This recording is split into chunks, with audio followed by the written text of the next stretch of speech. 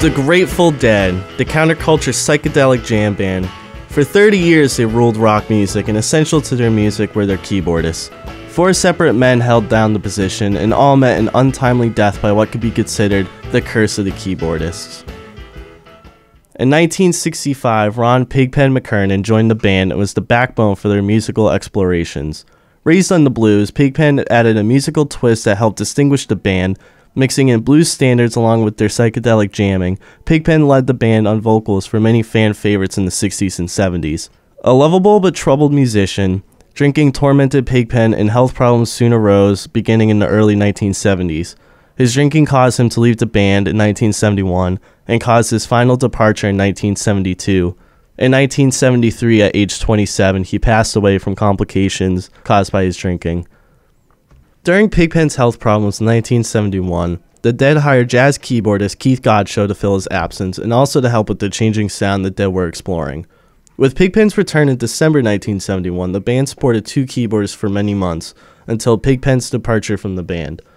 From 1971 to 1979, Keith, joined by his wife Donna on vocals, were key players during the band's most creative and successful periods on record and on stage.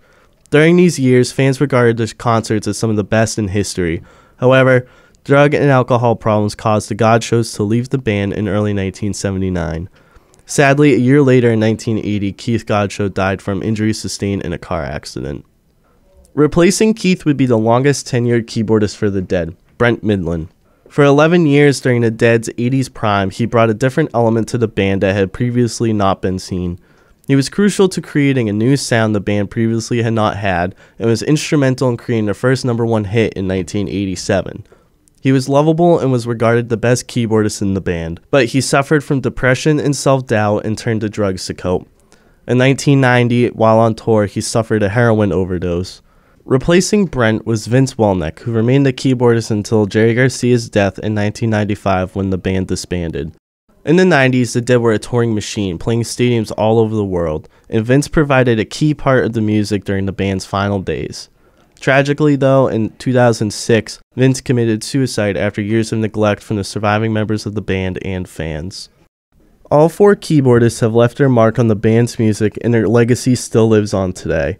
The surviving members of the Grateful Dead continue to tour and play their music all over the country in stadiums continuously filled by one of the most devoted fan bases in music history.